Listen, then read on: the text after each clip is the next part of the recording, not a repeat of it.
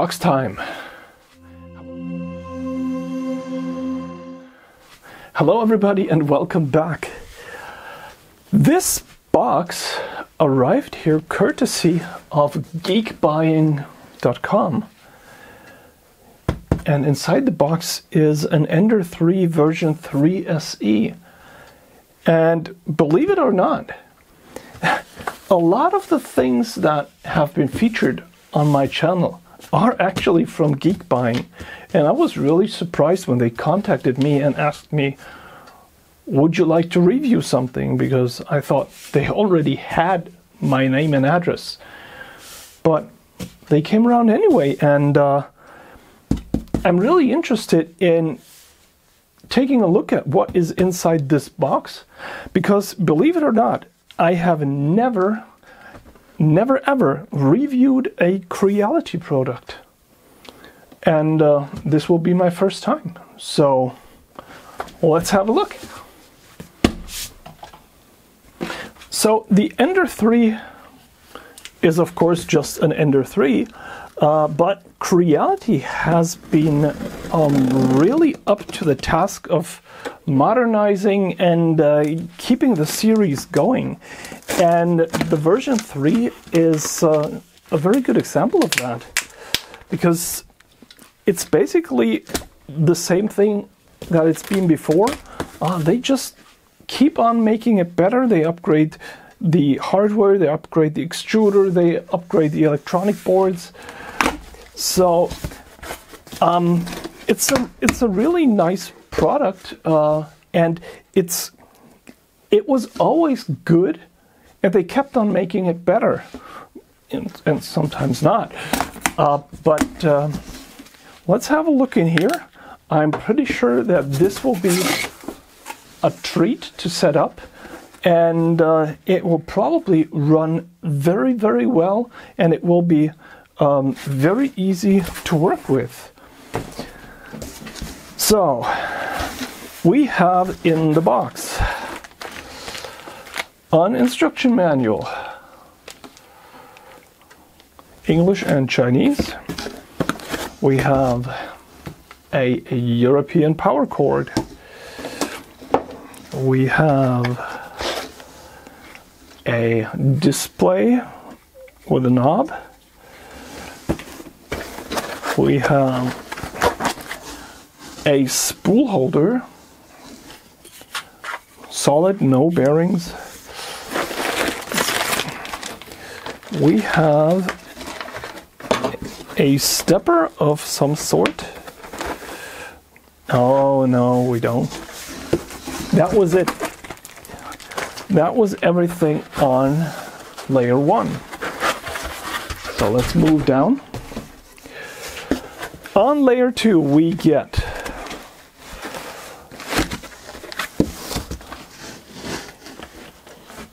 the whole upper frame, Z-axis, X-axis. The Y-axis is part of the printer. This will probably lift up in one piece.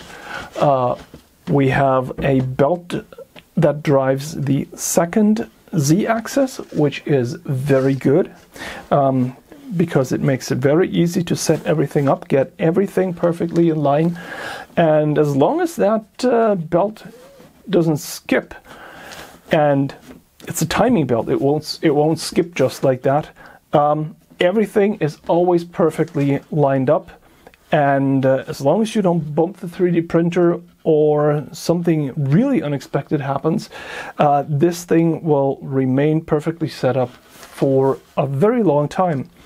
And yeah, that is one of the things that I like a lot, because leveling a printer really well can be an extreme time-intensive job. So let's lift this out.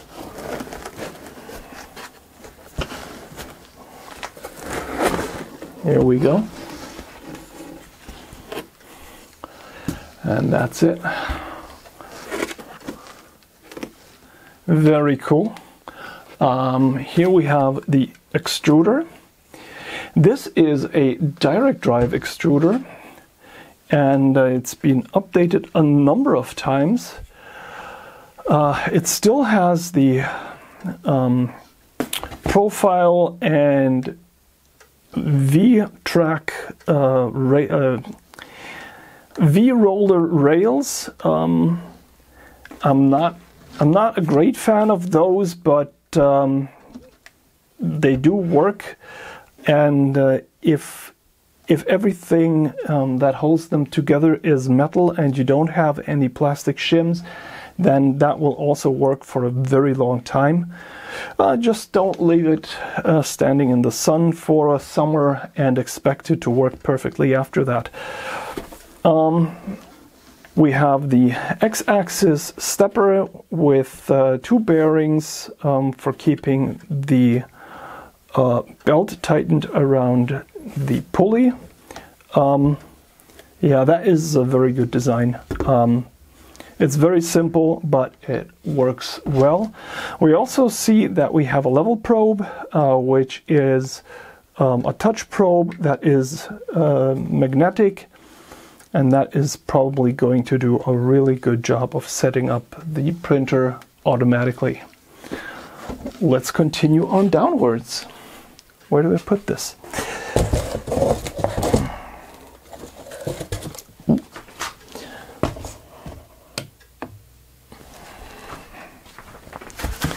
Going down, we have more packing material.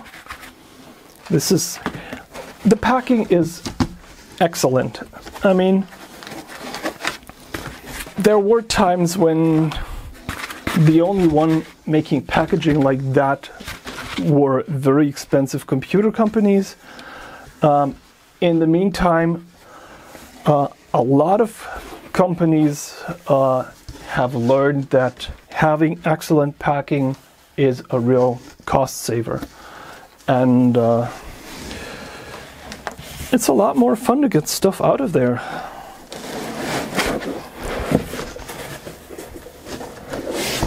So here we have the base.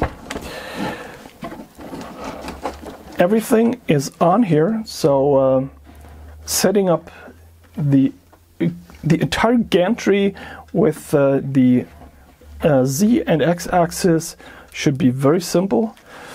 We do have I don't know what this is, and if it's supposed to look like this. It looks kind of wonky. I'll check that if this is the way it should be, with the power cable to the heated print bed. But yeah, I'll clean up the desk and I'll put everything there and bring you back then. Okay, we got a thing on the table. We have the instruction manual, and putting it together is extremely simple. Fasten 6 screws to the profile on the bottom, mount the spool holder, attach the ribbon cable and the stepper driver cable, and after that attach the display. That's it, you're done.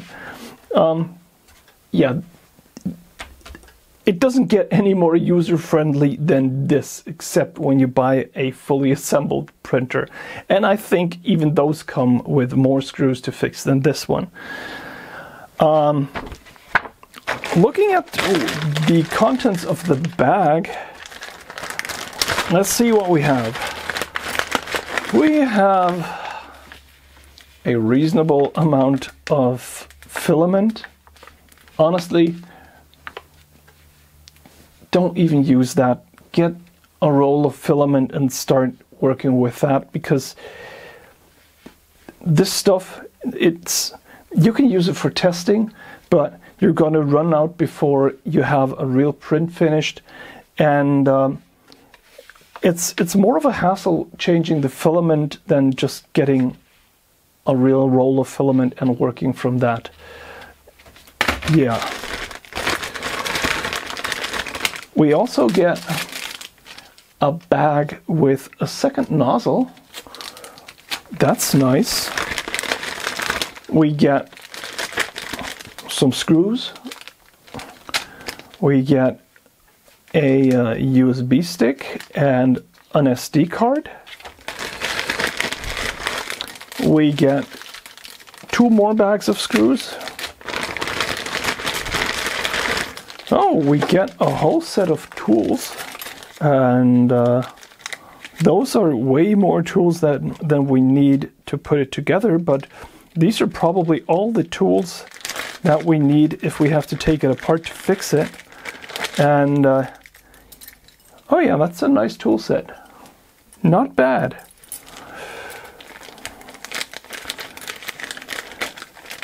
And I mean, this is where you get a glimpse of the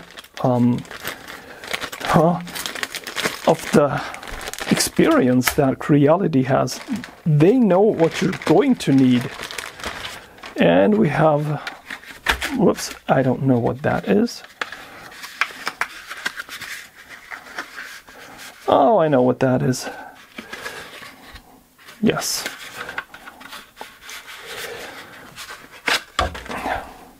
This is a set of wire cutters, and they're pretty good. You can use them for cutting your filament and for cutting cable ties.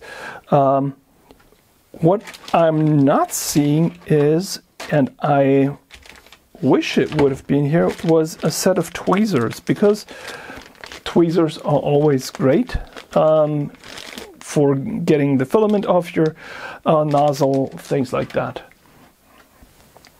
So, yeah,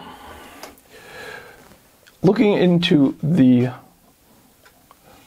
extruder head, it looks very solid. We have a reasonable cooler on the extruder. It seems to be a metal throat in here. I don't know if it's full metal or if there's PTFE inside. We have a big heater block, a really big heater block, and yeah, this looks very solid. This is that's a far cry from what we had before, and yeah. Also, all of the cables are connected through one connector, so as long as it doesn't break, it is a lot simpler than having a lot of cables. Great. I'm going to put this thing together and then we'll check it out.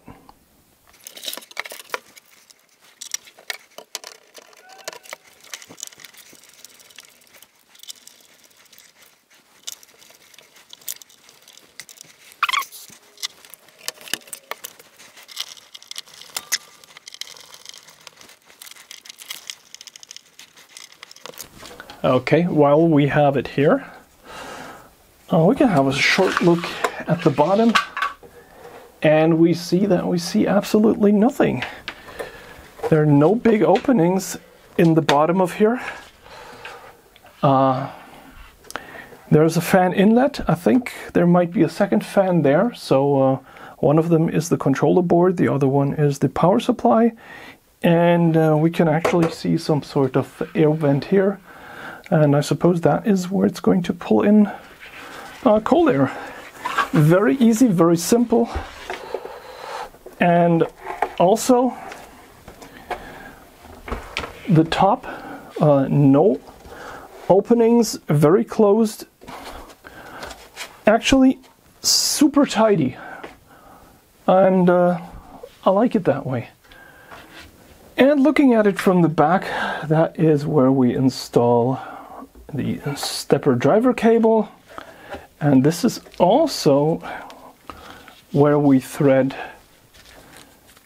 the cable for the Z-axis stepper, and they want us to actually put this perfectly in here. This might be hard to 2.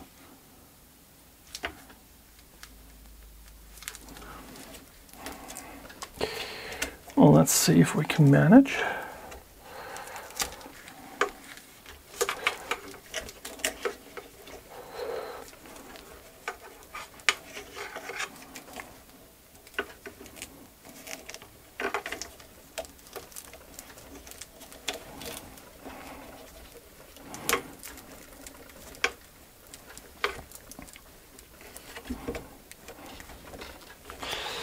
There we are, and we have the stepper driver cable.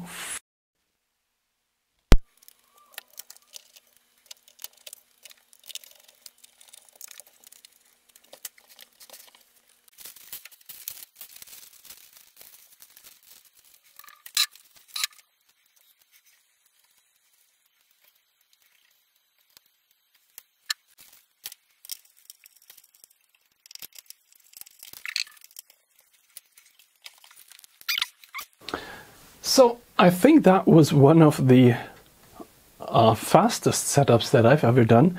Let's check it. So I have my little angle meter here, which is 0 to the table. I'm just going to put it on the working surface here, and the table is absolutely flat. That is great. And I'm going to put it right onto the x-axis. And that is very nearly flat. Maybe a little bit up on that side, but very, very, very little. And the top, once again, is perfect. Okay, so same procedure in the Y direction. Let's try this again. You're not going to see this, just believe me. Oh.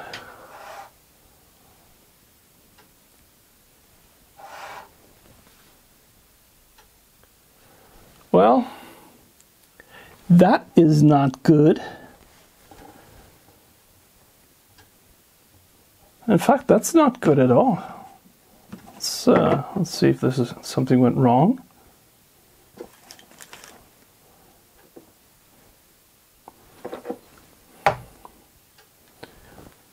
Yeah, better. So it was my mat is not entirely flat. This thing is past its best. So the table is perfectly flat in both dimensions. The gantry up here is pretty much parallel to the working surface. So let's get some power and turn it on and see if we can zero it. Power, power, power. We need power.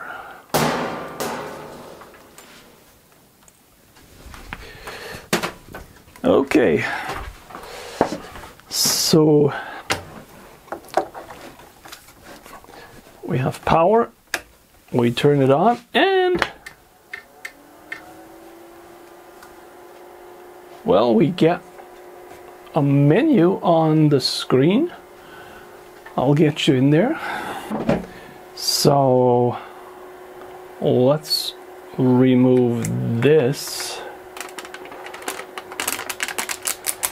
Okay. And select English. That's it. Wait, that's it? Maybe we go for control and we go for motion. I don't think that's where we want to go. Let's go for prepare. Let's do an auto home and see what happens.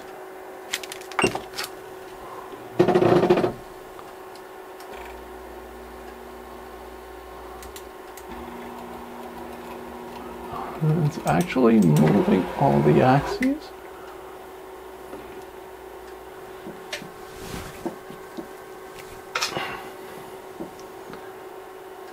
It's bringing down the Z-axis. And I don't know if you can see this, the little tab from the probe is extended now. And it's now trying to touch the table to find its 0 position. And here we go. Probe retracts. For the test print, I'm just using a little bit of Prima Value PLA in black, and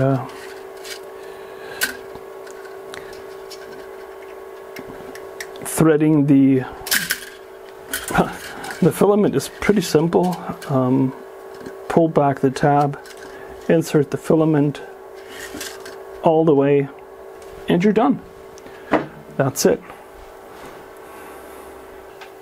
Now, there is a USB-C right here, and we have an SD card slot on the side of the device itself.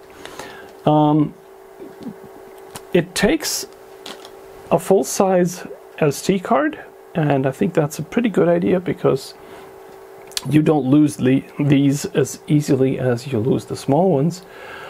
There is also an SD card slot on the display, but that one is only used when you're updating the display. And I am having... And it ratchets when you insert it. So let's see if there's anything printable on there. So let's try this auto leveling again because my SD card just quit. So we go for leveling, and it does everything by itself. Zeros, it's going to heat the nozzle once it's zeroed. So right now it's actually moving the extruder down to the print bed.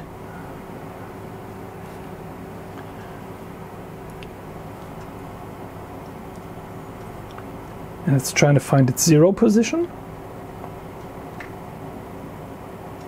Okay, there we go, that was it.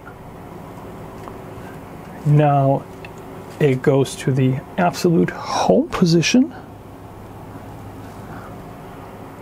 And right now the display is telling us that it is heating the nozzle, which should take a couple of minutes. And then it goes through this really funky calibration dance where it measures the surface of the build platform, and it somehow also measures and corrects the offset between the sensor and the nozzle. This is the absolute simplest way of setting up a 3D printer that I have ever seen myself. And granted, I do build them myself and my printers don't have that feature, but if this is the future, then I like it. So the extruder is coming up to temperature now, and let's see it do the calibration dance.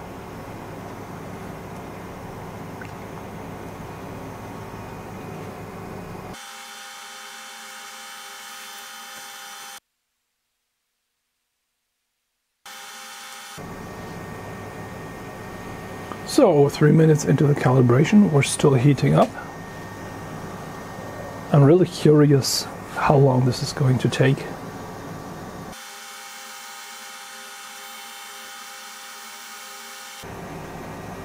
Four minutes, and it's done heating the nozzle.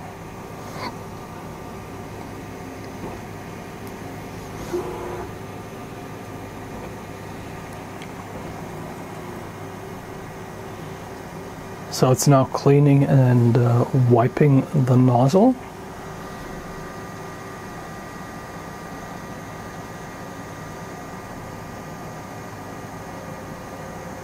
And yeah, did that. And now it does the calibration dance.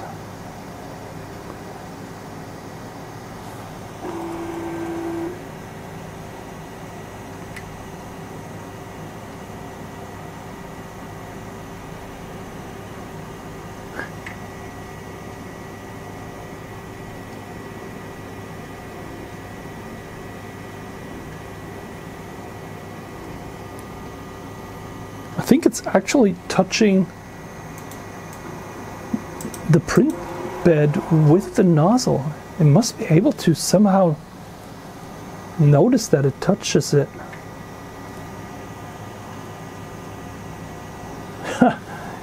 Really curious. Maybe the SE stands for super easy. We're now 5 minutes and 30 seconds into the setup procedure. Yeah, and it's actually moving down and touching the surface.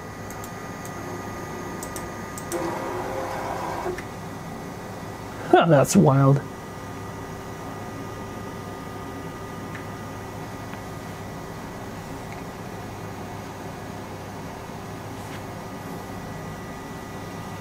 The thing is, my own 3D printers don't really need this because they're all metal parts, and once you have the setup for height and level, it doesn't really change over time. It just stays the way it was, and I can even use just a normal micro switch for the Z0 end switch, and it stays pretty much aligned all the time.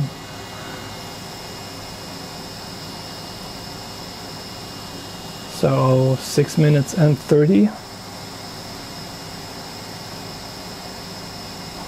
I think it's cooling the nozzle now.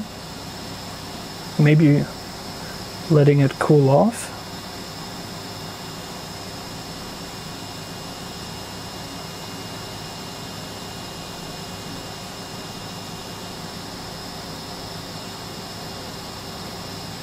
Seven minutes.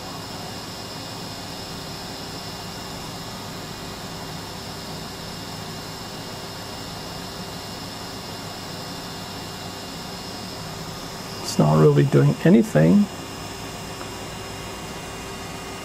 And now it's returning to 0.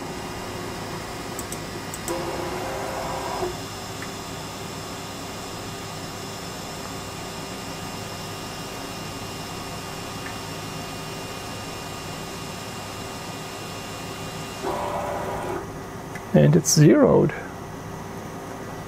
Now it's doing a leveling where it touches a number of points on the print bed.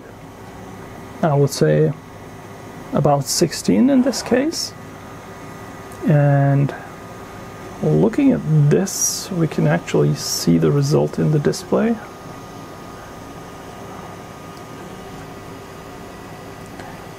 Let's get you.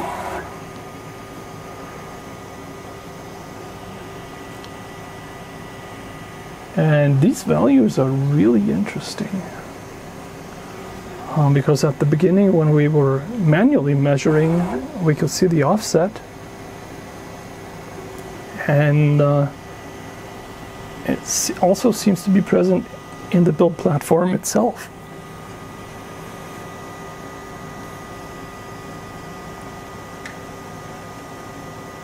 Very cool.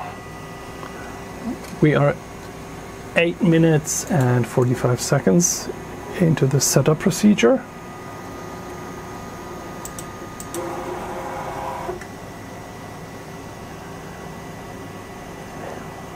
And it's homing once again. Now we get the prompt. Do we want to confirm or edit. No, we'll just confirm. 9 minutes and 15 seconds. We're done setting up the printer. No manual labor, no measuring, no paper fiddling or twisting screws. Ha! That is pretty amazing. And I mean, this is a sub €200 entry printer. This is the way they're supposed to be. This is plug and play, not plug and pray, or plug and do a lot of work and then hope that it somehow works because maybe you've done it wrong. Okay, I like that. So regarding software, the 3D printer comes with the SD card, and on the SD card you get a copy of Creality Print. And in general, I think this is a pretty good tool. There are a lot of things that you can do. There are a lot of things that you can set up and control.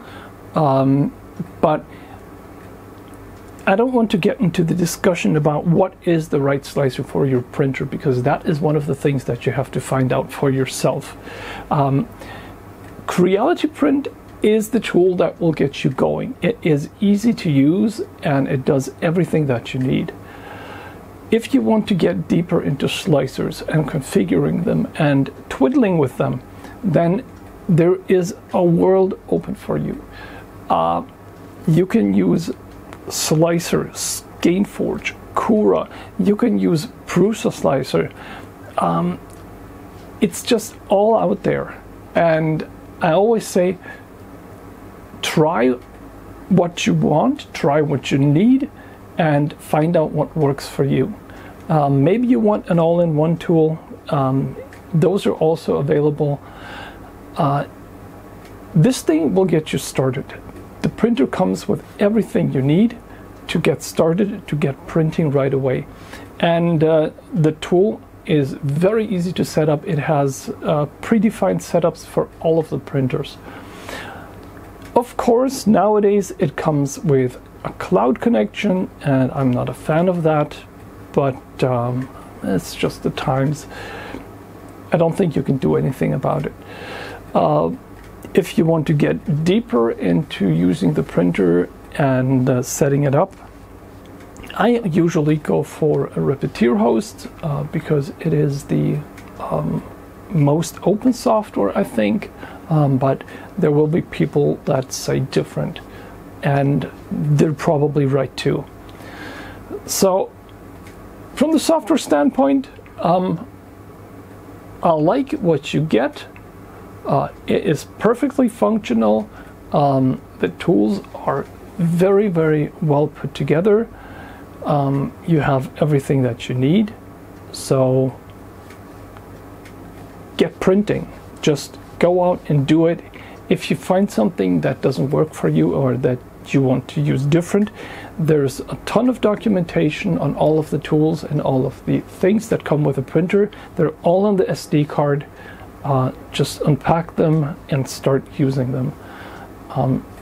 It's the best way to get going. Just experiment and work. So yeah, that's about the software. I want to keep this short because software is just such an open field, and there is something for everyone, and not everyone likes everything. So you get software, you get documentation. It's all on the SD card. That's all I want to say to that.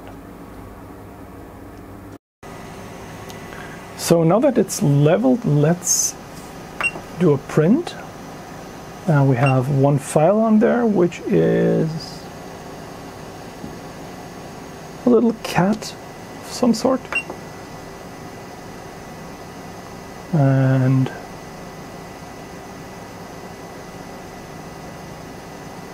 yeah, we're not going to calibrate now, and we're going to confirm the print. Okay.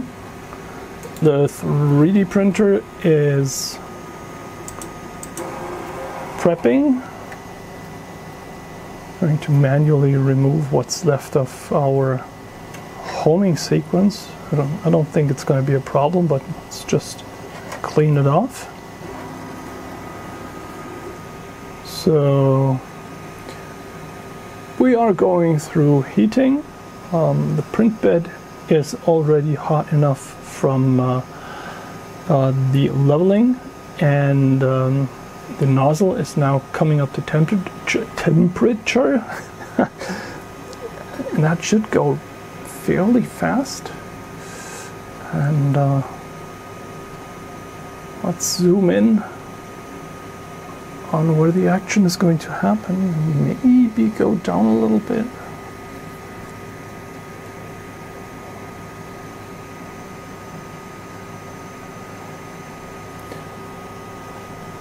Okay, we are at temperature. It should start any time now. So it's doing a sort of wipe on the edge of the print bed. I like that. And the wipe is absolutely perfect.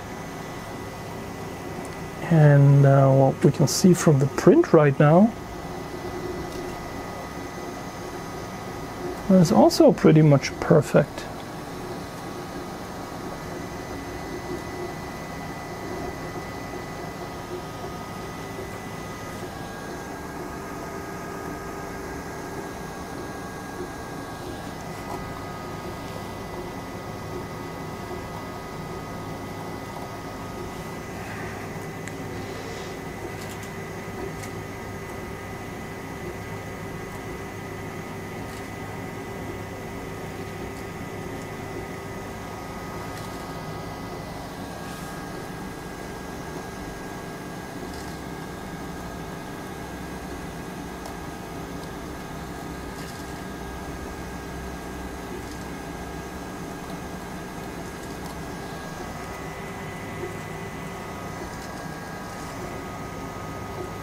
Yeah, and the printer is so silent.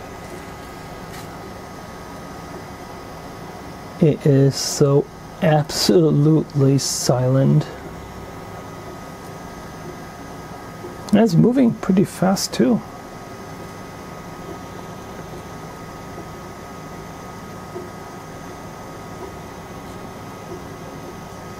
Okay, we're almost done with the first layer. And we're like at 10 minutes after turning it on for the first time. And we're already printing. Wow, and look at it go. This is really quick. This is possible because we have the direct drive extruder, so we can actually move really quickly, and we can push a lot of filament through there. Also, we have a pretty big heating block for the extruder that helps too. So this whole thing is super nice. So let's let this print and see how it goes.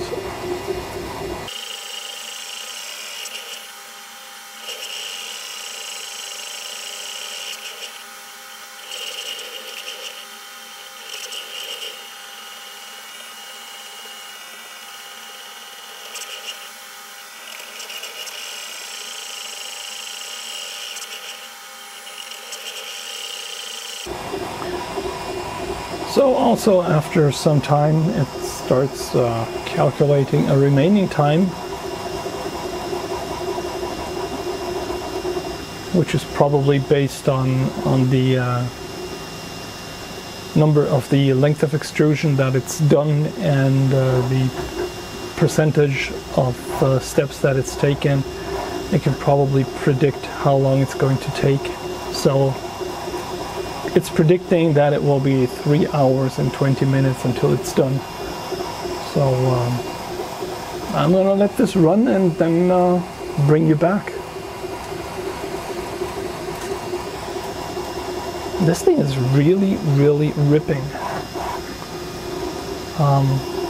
It's really moving fast for a printhead that is so massive, that has so many components, being able to move so quickly and not have any overshoot or any distortion or ringing in the object later, that's no easy feat.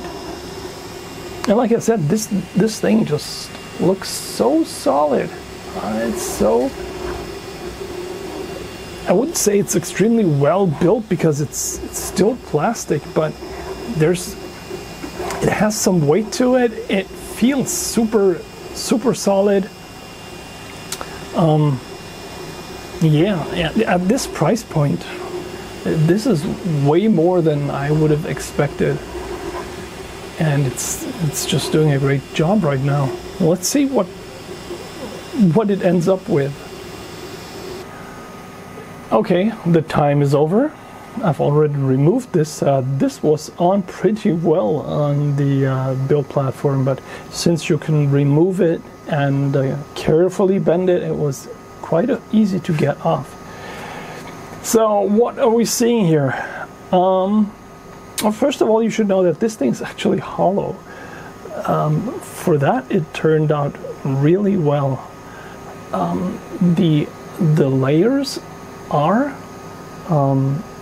very nicely defined.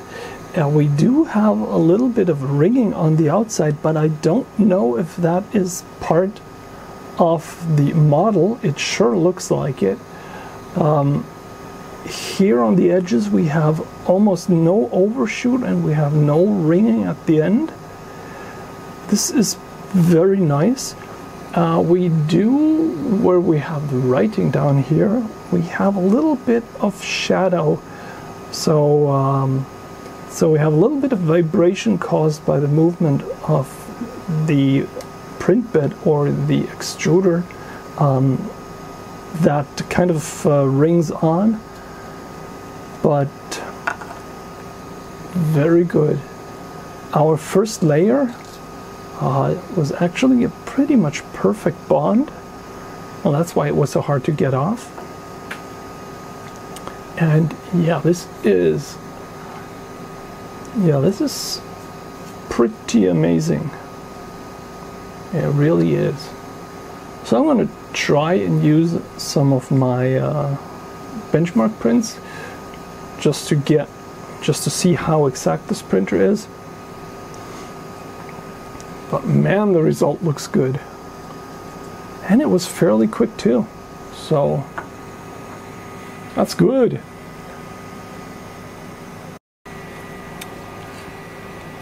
So I switched filaments and I used the blue because the blue doesn't bloom up or expand as much as the black does. And we can now actually measure the line width of one bead. So let's do that. And we're getting 0.58. This here's a 0.4 millimeter nozzle, and because it's going very, very slowly, the filament still expands a little bit, but that's pretty much spot on. So this should be 20 millimeters wide, and I mean, this is just excellent. The same goes for this piece. This should be 40 millimeters, and we're at 40.07. I think my battery is dying.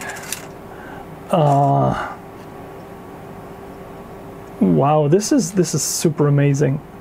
So it's actually hitting all of the spots. This inside should be 4 millimeters, and we're reasonably close to that. The same goes for this here. This should be 5. Yeah, this is pretty much excellent. Also, when we look at the surface here,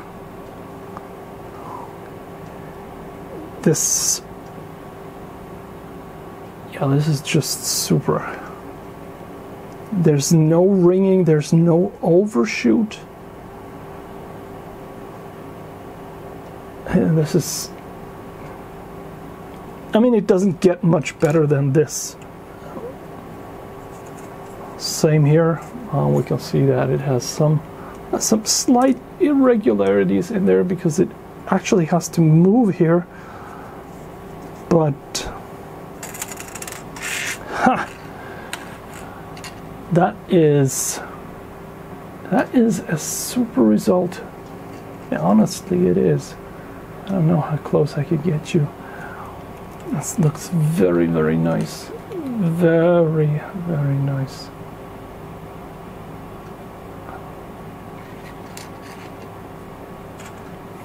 So, I mean, this is probably going to be my shortest review because this thing is just so easy to use. I don't really know what to say. I'm actually amazed. I haven't reviewed the Creality printers for some time, and the old ones were just like the early Prusas, the i3s, and stuff like that. Once they were set up correctly, they were pretty good, but this thing is just on another level. Last words. This is the printer that I would have loved to start with. It is so easy to work with. It is so easy to set up. It is the thing that actually belongs on somebody's desk who's trying out 3D printing, because all of the hassle, it doesn't exist with this device. I'm pretty sure things can go wrong, and maybe you set something up and it doesn't really work for you and you have to try again and maybe fiddle with the settings. But the way that this arrived here, the way that it's set up, I was printing within 10 minutes of being able of turning it on. What else do you want? This is, I think this is the absolute beginner's device, and at the price, you can't go wrong with this. You really can't. And the quality is super. The print bed, 220 by 220 millimeters, is sort of small nowadays, but still, for somebody starting out, for somebody who wants to get going quickly, for somebody who needs this because he has to do something with a 3D printer, this thing is perfect. And I'm pretty sure the SE in the Ender-3 V3 SE stands for super easy, because that's exactly what it is. This thing is super easy to use and set up. So thank you again for geekbuying.com for hooking me up with this 3D printer. Also, thank you to Creality for making something so simple and so great. If you like this video, or if you want to go out and actually buy this printer because you need something that just works, there is a link in the description of the video. It's an affiliate link, but I do not make any money off of that link. It's just for tracking purposes, and of course it helps my rep, so I get more of these things that I can review for you, that I can open and break so you don't have to. And lastly, if you like this video, please consider subscribing, leave a like, because, well, we're not all working for the almighty algorithm, and let's please it. That said, thank you very much for watching, and bye-bye.